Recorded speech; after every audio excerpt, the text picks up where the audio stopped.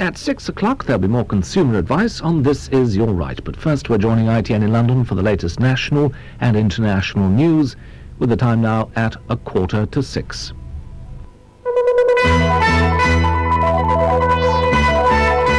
The news at 5:45 with Martin Lewis.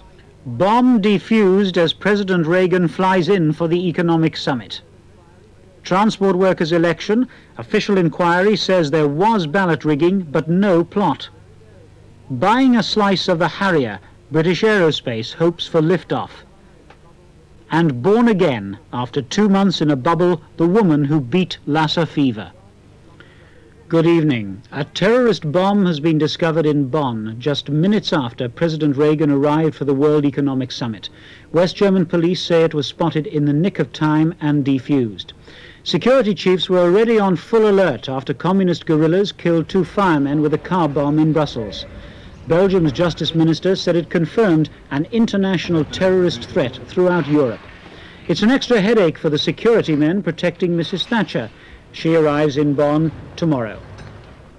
Even before news of the Brussels bomb, there was evidence of a sizable security operation here in Bonn. But the circumstances in which a bomb was found 2 miles from where the summit's to be held raise some worrying questions. Residents near the West German aerospace industry headquarters where it was found say the police were tipped off, failed to find it at first, and it was only defused minutes after President Reagan arrived. The incident will certainly mean even more attention to security, which has already been meticulous, if not particularly high profile, with this inch-by-inch search, for example, of one of the ceremonial areas. So far, all has gone according to plan, though President Reagan was greeted by the unnerving sounds of an artillery salute on his arrival. He himself has already stolen the political limelight by announcing a complete ban on all trade between the United States and Nicaragua, intended to show his anger at the refusal of the American Congress to back his plans for aid to the Contra rebels there, and at the Nicaraguan president's recent visit to and deals with Moscow. These events and the recent Nicaraguan rejection of the president's peace initiative makes clear the urgent threat that Nicaragua's activities represent to the security of the region and therefore to the security and foreign policy of the United States. Mr. Speaks denied that the announcement was intended to divert attention away from the president's visit to Bitburg and its SS war graves. Michael Brunson, ITN, Bonn. President Reagan is tonight facing new controversy over his German trip after it emerged that his host for the 6-day visit is one of Hitler's godsons. Baron Jörg Adolf Sigismund von Horschauer, owner of Gimnich Castle, confirmed today he was named after the Nazi leader who sent him a silver dish for his christening in 1934. But he never met Hitler and was too young to join the Nazi party. President Reagan stayed at the castle once before during a NATO meeting in 1982. In Poland, Lech Wałęsa was turned back by riot police today when he attempted to join an official May Day parade in Gdansk. Hundreds of Solidarity supporters tried to storm the parade, but they were forced back by riot police wielding truncheons. There were several arrests. In Warsaw, the Polish leader, General Jaruzelski, joined thousands of banner-waving marchers for the capital's official May Day parade. Thousands of Solidarity supporters were kept away from the parade when they were forced down side streets by riot police. And in Moscow, thousands of workers paraded through Red Square carrying banners, balloons and flowers. The Soviet leader, Mr. Gorbachev, didn't make a speech, but joined members of the Politburo on top of Lenin's mausoleum. An independent inquiry into claims of ballot rigging in the transport union says there's evidence of serious malpractice at 8 union branches, but no plot. The union has already ordered a rerun of its controversial leadership election. The inquiry chairman, Mr. John Garnett of the Industrial Society, today called for tighter voting checks in the new ballot. The union had asked for the inquiry after specific allegations of ballot rigging in their biggest region, the southeast. While the report does clear the regional secretary Sid Stadden and his colleagues of any conspiracy, it does find evidence of what it calls serious electoral malpractice in 8 branches. In layman's language, that means one person filled in all the ballot papers for one candidate.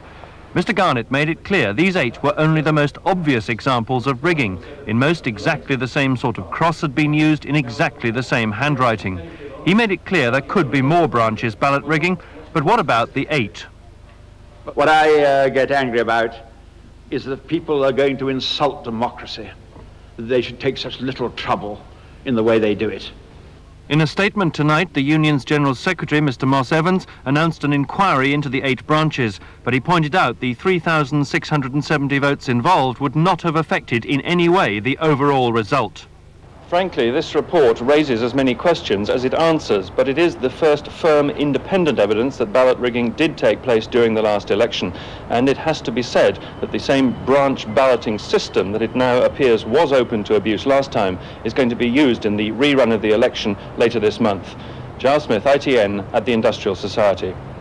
The government is set to raise more than £360 million from selling off its 48% stake in British Aerospace. The share price for next week's sale was fixed today at 375 pence. British Aerospace used one of its own best-selling products, the Harrier, to get its latest share issue off the ground. £3.75 is very close to the price of aerospace shares already traded on the exchange.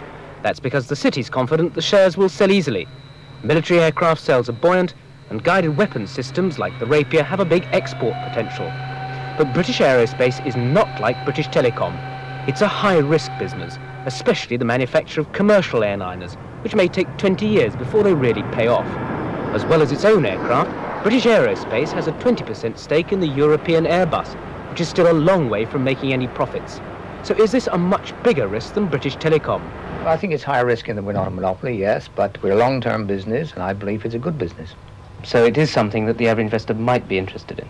I think people who understand shares, yes. To prevent British Aerospace falling into foreign hands, the government will retain a single blocking share. As a private company, the city believes aerospace's long-term prospects are good, but there won't be any quick killings. Investors must be prepared to hang on to their shares if they want a decent return. Mark Webster, ITN, British Aerospace. Sections of the army are going private.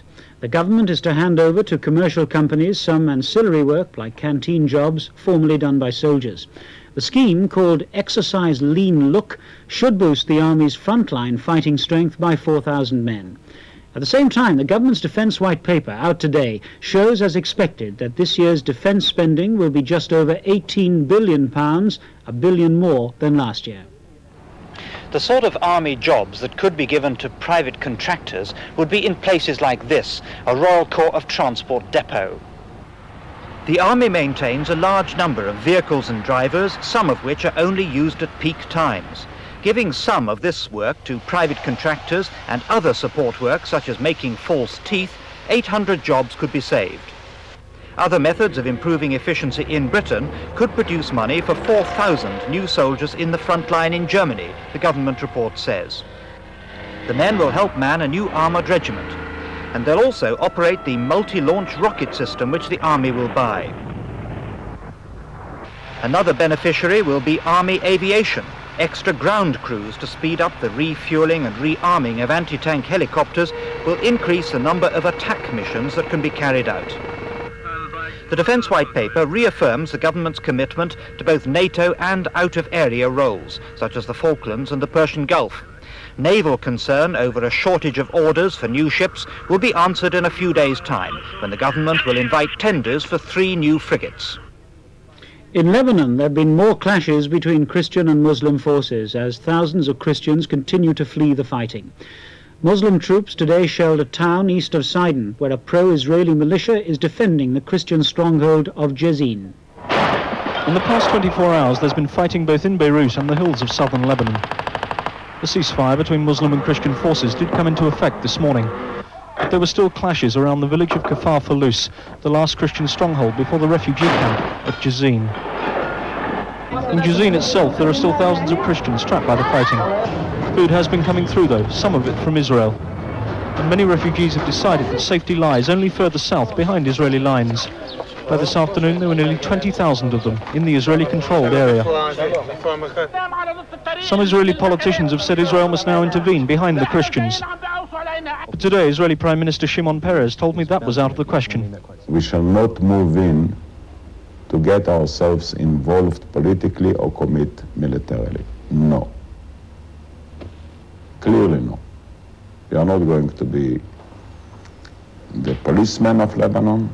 or the policymaker of Lebanon, or the military force of one group against another group in Lebanon. Clearly not. Do you feel any sense of responsibility then about what's happening to the Christians? No, sir. Here, the government is clamping down on foreign diplomats who flout parking regulations.